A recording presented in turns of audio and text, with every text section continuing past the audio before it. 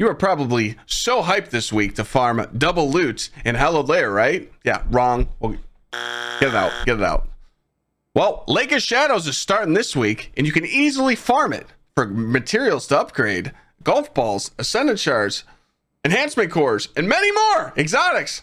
Even a hothead. The rocket launcher meta is coming. You want explosive light demolitionist with impact casing. If you get a Vorpal roll like me, delete it. Just kidding.